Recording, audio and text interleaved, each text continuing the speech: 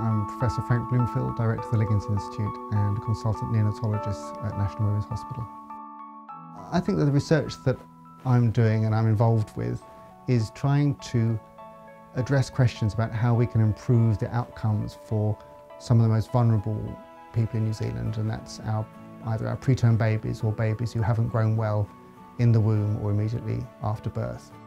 We know that those sorts of babies grow up to have lots of problems later in life, and yet we don't really know how we can mitigate those long-term effects through interventions either before birth or in the newborn period. And over many years we're gradually developing evidence to show that there are ways that we can intervene to improve their lifelong health. I think one of the research questions that I found most exciting recently, and I think that has engendered a lot of excitement in everyone I've spoken to about it, whether it's other researchers or whether it's nurses on the neonatal unit or the public, is a really, really simple question that we know nothing about.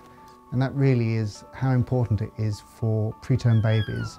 to have the opportunity to smell and taste their food before they get given a feed down a feeding tube. It's something that we don't do routinely, and yet for the rest of us is such an essential part of our nutrition and the way that we feed, having affects all levels of our body from the brain through to the gut and the pancreas,